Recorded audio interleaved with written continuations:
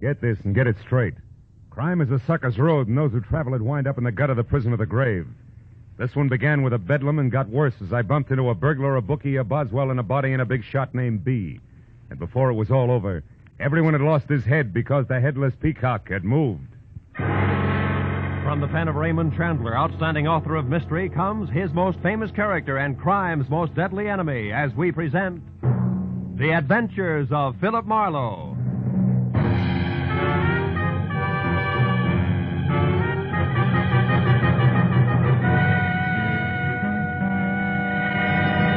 Now, with Gerald Moore, starred as Philip Marlowe, we bring you tonight's exciting story, The Headless Peacock.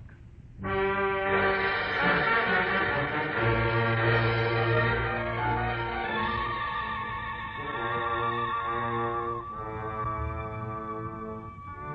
day had been 8 noisy hours of international complications, local vintage. It had started when a Frenchman from Beverly Hills who spoke no English hired me to find the Filipino houseboy he thought had stolen the family silverware to sell to a prosperous downtown Chinese.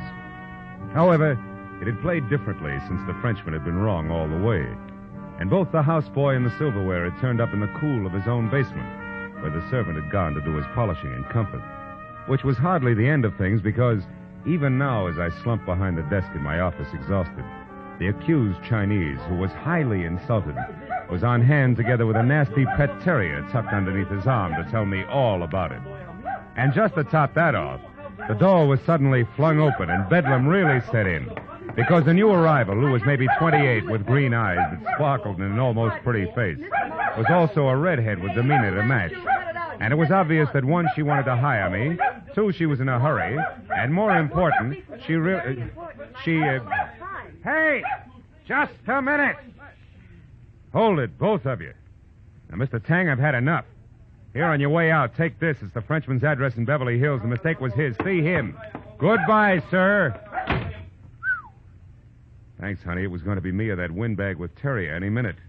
What can I do for you? Plenty, and all of it in a hurry. Sit down and listen hard, will you, Marlowe? My name is Dennis. Front part Artie. Oh, which is short for what? The whole thing. It's really Ruth Dennis. R.D., see? Oh, that's cute. R.D., Artie. Yeah, what's the problem? It's a guy I love, Marlowe. He's tall, blonde, and his name is Gordon Holzer, and he sells shoes. But don't laugh, because when he connects, he does it by the carload. Mm-hmm. Also, I figure he loves me and at the moment is in lots of trouble. Why? Because when I came in on the train late this afternoon, Gordon wasn't on hand with the usual brass band. He wasn't at my apartment either. But a note was. Said he had to work late at the office. I waited an hour and then gave him a ring. They told me he wasn't in, hadn't been for 2 days. Next, I called his home. He has a bungalow up on Vista Del Mar, 7700 North. Mm-hmm. And when you got no answer, you started to worry, huh? Yeah, so I went up there. Gordon, of course, wasn't around, but somebody else was. Somebody small on the natty side, with no more eyebrows than a goldfish. He belonged to a new sedan, long and black. Did you talk to him? Oh, better than that. We wrestled. Have you got a cigarette? Oh, yeah, here. Thanks. It's all right. See, Marlowe, this guy was snooping around the place, so I decided to find out a few things. I made believe I had a gun in my pocket, and I told him to put his hands up. Oh, fine. Well, it worked for a while. Which brings us to the wrestling, huh? Yes. When I mentioned Gordon's name, he knocked me down. But he wasn't very big, so I managed to hit him once with my bag before he got away. Also, I ripped his coat pocket open. And here, this fell out. It's a newspaper clipping. A picture of a fat hunk of jewelry that was once stolen from someone named Isaac B. Stolen from Isaac who? B is in bzz. Oh. Look, it's a peacock with the head broken off. But with a tail that's loaded with diamonds, rubies, and emeralds. What does it mean? What is it? Marlowe, that's the reason I'm here. I don't know. Hmm. If you'll turn the clipping over, you'll see that the theft must have happened quite a while ago because the ad on the back features a Christmas special. Tell me, you figure that Gordon stole this from Mr. B? Well, no, I don't. Well, then why'd you come to me instead of the police? Well... You what? Come on, Artie, let's have it all, huh? Okay. That's better. I don't suppose it's smart not to tell you anyway. Gordon isn't all shoe salesman. He's part lunatic when it comes to the horses. You know, the right pony a day keeps the doctor's bills away. I thought I'd cured him. Now I'm less than sure. So you figured that maybe he got in too deep while you didn't know about it, and now he's trying to even things up by playing with stolen property. Is that it? I hope not. But even if it is, I still want to help him. Now, here's $100, Marlowe. Do you go to work for me, yes or no? Yes, on one condition. All right, what? If I find out the facts and pass them on to you, until and if he turns up crooked, and I drop it, agreed? Agreed.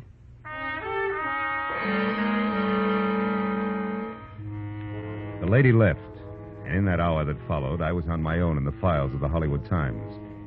I learned that Isaac B. was a 70-year-old eccentric with curly hair, a bulbous nose, no chin, $1 million, and a mansion on West Adams Boulevard. He had a Napoleonic complex and was a great philanthropist, as long as the grant in question would perpetuate the name of Isaac B. About the headless peacock, I learned little except that it had never been recovered and that the gems in the tail were of an unusual cut and would be hard to peddle. So it was 8:30 when I finally dropped the oversized bronze knocker monogrammed IB, after which a man about 40 with a sallow complexion and a voice as delicate as spun glass opened the door, halfway. Yes, sir? I'd like to see Mr. Isaac B., please. Name's Marlowe. And your business? Personal. I'm a private detective. And you? Me, why, I'm Everett Ransom. I'm Mr. B's biographer, but also, Mr. Marlowe, I act as his aide. Now, if it's about money for some cause, you'll have to follow the usual channels and write to You Mr. B. can stop right there, Boswell. I'm not after money, just information. About what? A piece of jewelry that was stolen from Mr. B., a headless peacock. The peacock. You know of its whereabouts. I didn't say that. Now, do I see Mr. B. or no? You, young man. Open up, Ransom. Let him in. Yes, sir. We'll sit over here in the foyer. How cozy. Thank you, Ransom. Mr. B., my name is Philip Marlowe. Yes.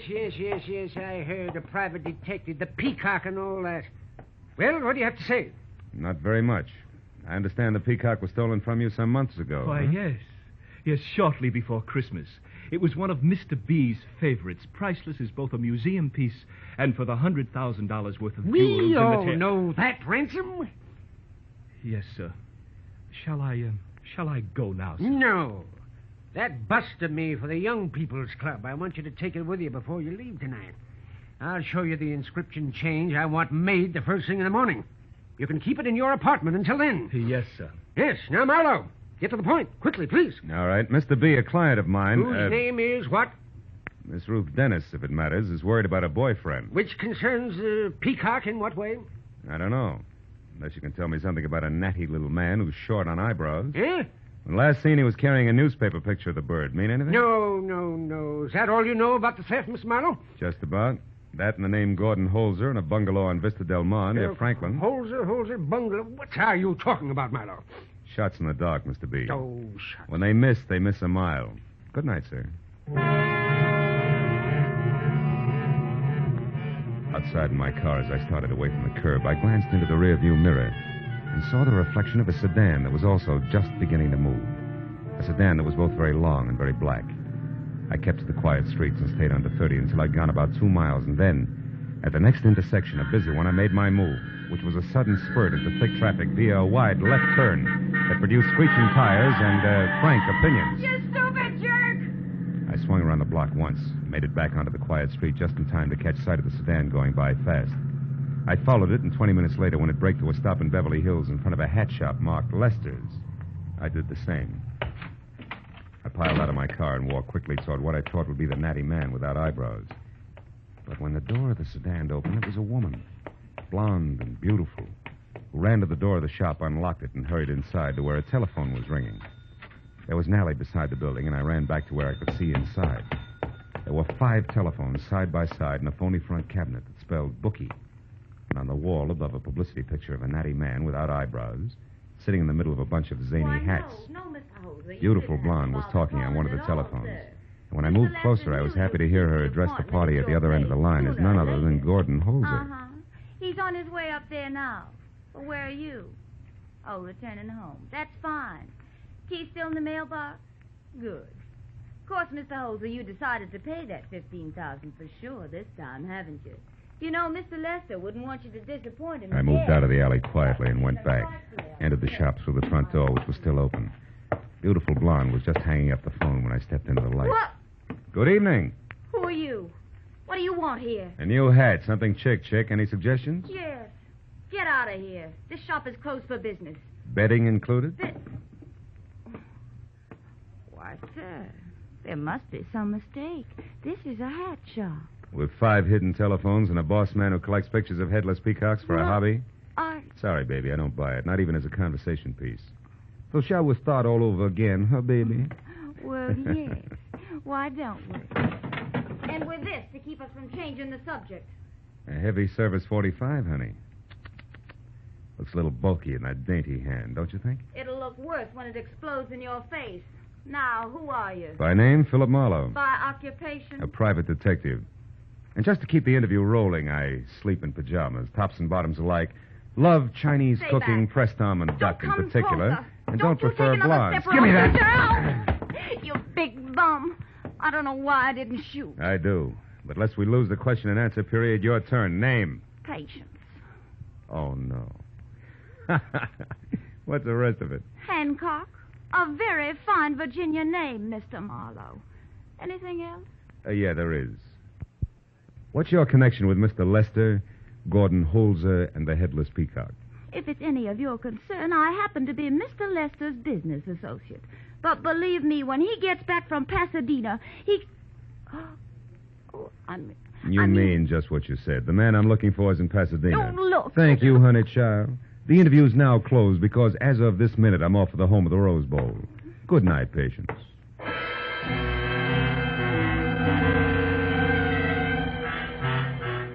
I was going to Pasadena like Patience Hancock was going to join the Campfire Girls.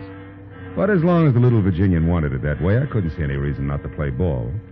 So after I called my client and brought her up to date, blow by blow, I headed for 7700 North Vista Del Mar in what I figured was a business transaction, Headless Peacock included.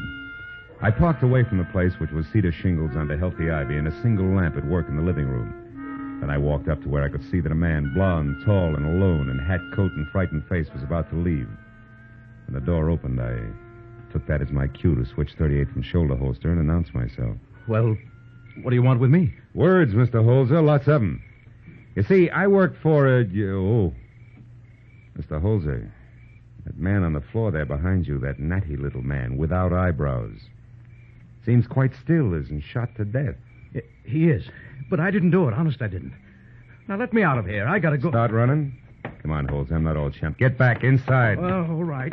But I can explain this. Oh, sure. It's easy.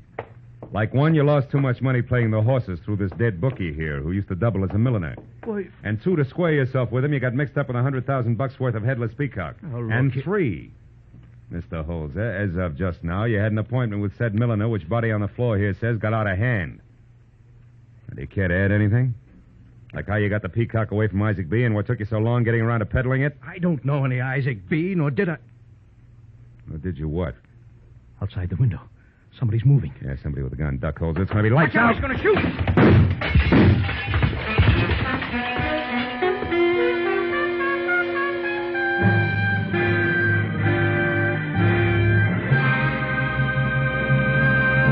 In just a moment, the second act of Philip Marlowe. But first, Sunday afternoon, a perfect time for music. Sunday afternoon, the time of the week when almost everyone takes time for relaxation. Combine Sunday afternoon with music and relaxation, and you have the Symphonette and the Choraleers, two outstanding CBS musical programs.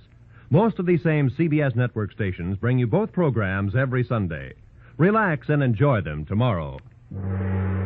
And now, with our star, Gerald Moore, we return to the second act of Philip Marlowe and tonight's story, The Headless Peacock.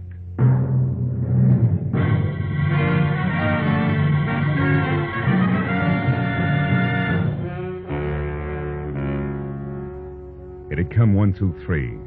A corpse on the floor, shots through the window, and Gordon Holzer out the back door while bullets made lights out. And Marlowe on the floor, the smart move. It made this the time to call the law, so in case the character with the gun was still hanging around outside, I left the lights off, fumbled my way to the phone, and dialed 116 in the dark. A minute later, I had Detective Lieutenant Matthews on the wire. So you got a corpse, huh, Marlowe? Give it me again, will you? Who, where, and why? A guy named Lester, supposed to be a hat designer in Beverly Hills, but stacks up better as a bookie. He was shot to death here at 7700 Vista Del Mar. Whose place is that? One Gordon Holzer. He has his name on the mailbox.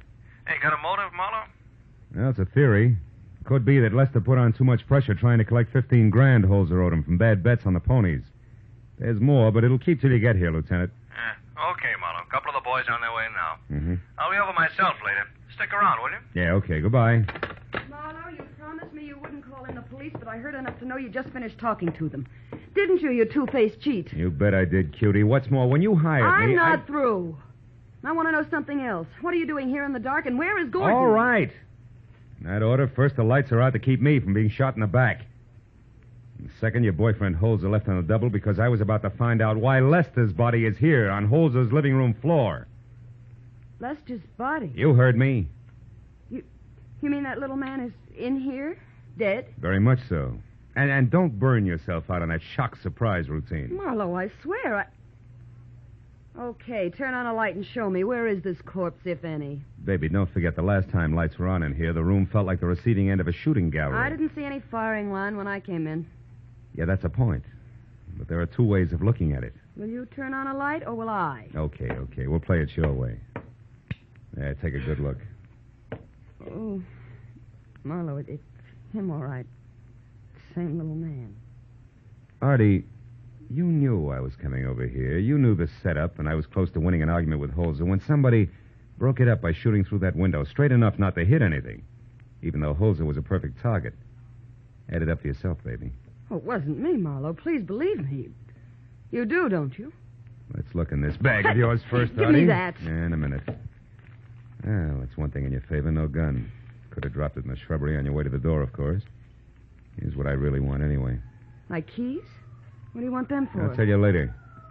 Well, that's the boys in blue, and just in time. Yeah, you louse. In time for what? To hold on to you as a material witness. But... I've got work to do, and I want to get it done without you screaming at me all the way. Oh, I wish I'd never hired you. I wish I'd never heard of you. And another thing, if you're playing me for a patsy, kid, that's only the beginning. You'll need a deep well full of wishes before it's over, so come on, behave yourself. I told the two prowl car cops no more than I'd already told Lieutenant Matthews, except that Artie should be held because she was Holzer's girl. That plus the small lie that I'd cleared with the lieutenant to leave as soon as help showed, and I was out the door, into my own car, and pointed toward Artie's place, which was on Tamarind. I figured there was a good chance Holzer would head there first, and if I moved fast, I might catch up with him before the police did.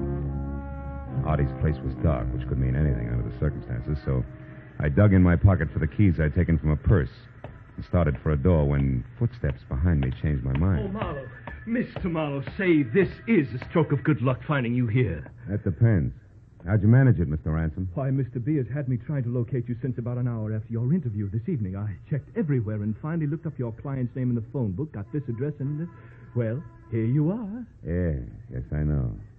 Why have you been after me? What's all the excitement? And make it fast. I'm in a hurry. Yes. You see, your call this evening intrigued Mr. B and me very much, and after you left, we naturally began discussing the theft of the Peacock again. Naturally. Look, Ransom, get to some point, will you? I got things to do. Well, certainly, Mr. Marlowe. Well, sir, the point is that in going over in our minds the days preceding the theft, we both recall a man named Holzer or Holter or something very close to that. Mm-hmm. He came to the house one day claiming to represent a certain philanthropy. He was a fake, of course, and we never saw him again, but it was less than a week later that we discovered the Peacock was gone. Stolen. What'd this man look like, you remember? Well, I most assuredly do. He was bald, about 50, and fat. No, it couldn't possibly be the same man. Oh, you found Mr. Holzer then? Once, briefly, there's no resemblance. Oh, I see. Well, I don't know how I'm going to break the news to Mr. B. He's upset all over again. I can't tell you how much that headless Peacock means to him. Try saying $100,000. And Mr. Marlowe, have you run across anything else tonight other than that newspaper clipping that would seem to be connected with the pin in any way? I can arrange a reward, you know. No, nothing. I'm sorry. Well, good night, Mr. Ransom. If anything comes up about headless peacocks, I'll call you as soon as... Well, what is it? What did you find? A note stuck on the door. Oh, maybe I should... No, I can handle it, really. Dearest Dottie, I didn't realize how fast things got out of hand. I must have lost my mind. I'm going to undo all the wrong I've done, and I'm getting out. Love, Gordon. P.S. I should have listened to a smart girl in the first place. Why, Mr. Marlowe, the fellow sounds desperate. Yeah, he's got a right to. That natty little man I mentioned earlier tonight is dead. Murdered. Oh, great Scott. But then, Mr. Marlowe, then how can this man possibly undo all the wrong he's done, as he says in that note? That beats me. But one thing is sure. This hands my little client a nice clean slate, which makes my next stop the police. I'll see you, Mr. Ransom, and happy peacock hunting.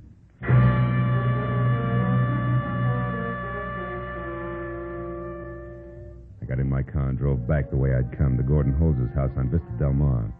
The prowl car was gone, but Lieutenant Matthews' sedan was angled in against the curb, the red spotlight still on. I parked and went in. The lieutenant, his hands jammed down in his pocket, stood with two other plainclothesmen near the shattered window, while a photographer worked over the corpse on the floor. Artie was nowhere in sight. Matthews spotted me as soon as I walked in and bore down on me with all the frivolity of a heavy cruiser. Marlowe, I thought I asked you to stick around. Yeah, you did, but I got an idea that wouldn't keep. Yeah? Did it prove anything? Not for sure. Where's the girl? Which one? You mean there's more? Oh, yeah. That red-headed fireball, Artie Dennis, you already know about. Yeah. The other one is a Southern belle named Patience Hancock. Oh, yeah. Yeah. Belonged to Lester. Yeah. Caught her snooping around outside trying to find out what had happened to him, and when we gave her the word, she blew her top. Mm. I got both of them locked up. Good. Say, did you get any facts out of Patience? Yeah, plenty. No? Oh, your bookie theory was right, Marlowe. Thank you. Yeah. All we got to do now is find Holzer, wrap this up. Yeah, I'm not sure it's as simple as that, Lieutenant, listen, but it's the Mark. next step anyway. Come on, let's take a look out back, huh? When he left here, that's the way he ran. I already looked. It's a blank. Oh, really? It's the door that leads out to the alley. Here, this way. All right. And you see? Nothing. Must have beat it through here and out to the street. You wouldn't happen to know where... Now, what's the matter, Marlowe? What are you staring at? Oh, that window there in the house right across the alley. Yeah. See the one with the lights on and the shade drawn? Oh, yeah. Some old geezer sitting in there. So what about it? The silhouette of his head on the shade, Matthews. Yeah? I won't forget that profile as long as I live. Corduroy hair and a light bulb nose. That is Isaac B. in that room, or... Holy smoke, wait a minute. Hey, what are you doing? Put the gun away. What's the idea? You're crazy? You're shot down on the ground. Yeah, and the old guy in there didn't bat an eye. Didn't even turn his head at the sound. That gives me a big idea, and we're going to check something fast. Come on.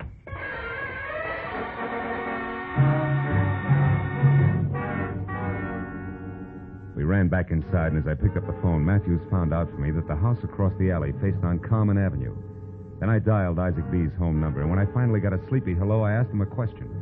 The answer he gave boosted the odds on my hunch into the sure thing class. When I hung up, Matthews unhappily agreed to play along, and with one of the plainclothesmen went around to Carmen Avenue to cover the front of the house across the alley. Well, I went out to the back way again, 38 in hand, crossed the alley, climbed up on a brick wall, and moved toward the window. It was 18 inches open. I eased one edge of the blind aside and looked in. The life-size bronze bust of Isaac B., I've heard mentioned earlier, sat on a table in front of the window. And beyond that was Gordon Holzer, backed against the wall and staring in stiff fear at a pistol clenched in the hand of the biographer, Everett Ransom. Don't shoot. I made a mistake, I admit it. You certainly did, Mr. Holzer. A much greater one than you realize. But I want to return this now. I've brought the Peacock back to you. Don't you understand? Yes, but I'm afraid you don't. I got careless a few weeks ago and left the shade up one night when I took the Peacock out of hiding to admire it. And you watched the whole thing from your dark bedroom window, which is directly across the alley, didn't you? Yes, I knew it must be valuable. When I got in a jam yesterday, I broke in here and stole it. But I'm sorry, and that's why I brought it back. And now... Don't move. Don't move, Mr. Holzer. You see, two facts must never be revealed. One, that I stole the headless Peacock from Isaac B. a year ago. And two, a little matter of murder. You killed Lester? Yes, I killed Lester. I waited for you to come home, and when that Lester showed up and went into your house, I mistook him for you. He was a very nosy little man. I had to kill him. You shot through my window so I could get away from Marlowe, because you couldn't afford to let me talk to him. In fact, you can't let me talk to anybody. Ever. That's right, Mr. Holzer. Luckily, I found out you'd be coming here to my place to return the Peacock, because I was with Marlowe when he found your note to that girl. He knows a lot about this, Marlowe does. But by the time I'm through, neither he nor anyone else will be able to figure out what really happened. I'll go away. No, Mr. Holzer, it's too late. This way, I'll have to restore that gorgeous thing to Mr. B. But I'll be something of a hero for catching the thief and the murderer. I'm sorry, Mr. Holzer, but after all, you did bring this on yourself. You're quite a moralist, aren't you, Ransom? Marlowe! How did you... Marlowe! Get back, Holzer! Get out of the way! Drop it and wrench your head! Turn loose of the gun! No use, Ransom! Come on! Drop it! Nice going, Holzer. He's out. And I've got his gun, Marlowe. Yeah. Here it is. I'm going to stand real still. Talk real quietly from now on out. Good enough, Marlowe? Not quite, but it'll help. From what I've seen of Artie Dennis, brother, you're going to be a lifer anyway, but not with the state. Hey, it's cold out here. Come on, give me a hand.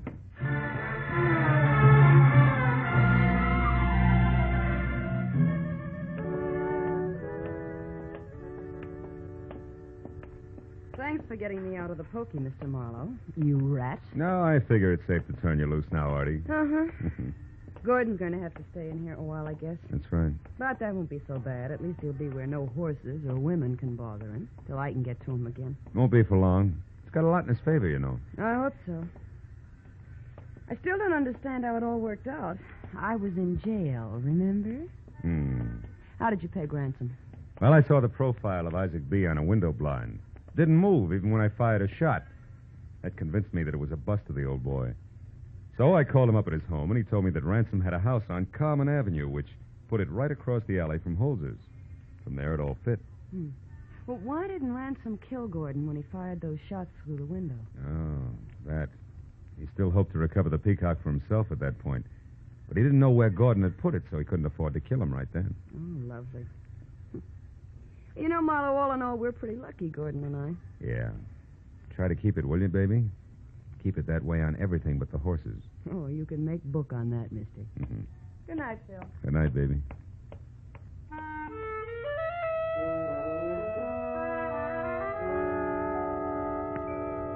I watched her as she walked away.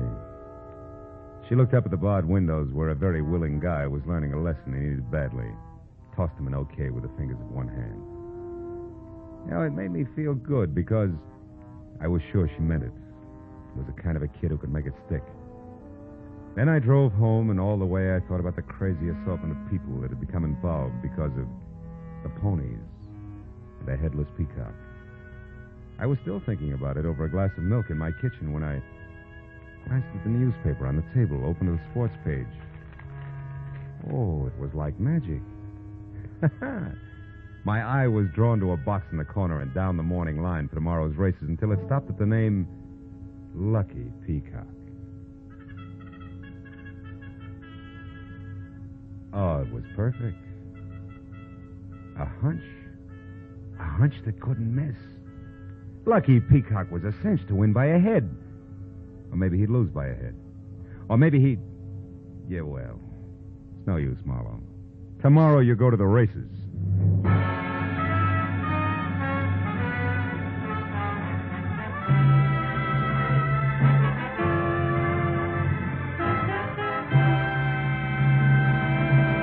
The Adventures of Philip Marlowe, bringing you Raymond Chandler's most famous character and crime's most deadly enemy, star Gerald Moore, and are produced and directed by Norman MacDonald. Script is by Mel Donnelly, Robert Mitchell, and Gene Levitt. Featured in the cast were Joan Banks, Howard McNair, Eve McVeigh, Jack Moyles, and Peter Leeds. Lieutenant Detective Matthews was played by Larry Dobkin. The special music is written by Richard Orant and conducted by Ivan Ditmars. Be sure and be with us again when Philip Marlowe says... This time I took a beating and gave one. The man who lived in the dark was afraid. Someone I never got to meet was murdered and a knife-wielding crab was destroyed. All because a girl who hated the water took a boat ride in old Mexico.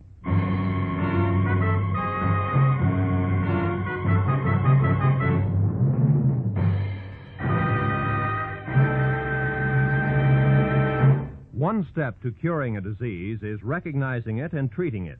Hate is a disease, recognized by those who refuse to spread the doctrine of hate by speaking against a fellow American because of his color, race, or religious creed. The treatment to cure the disease of hate is to accept or reject people on their individual worth and to speak up wherever you are against prejudice and for understanding, to do your part to build a truly united America. This is Roy Rowan speaking. Now, stay tuned for Gangbusters, which follows immediately over most of these same stations.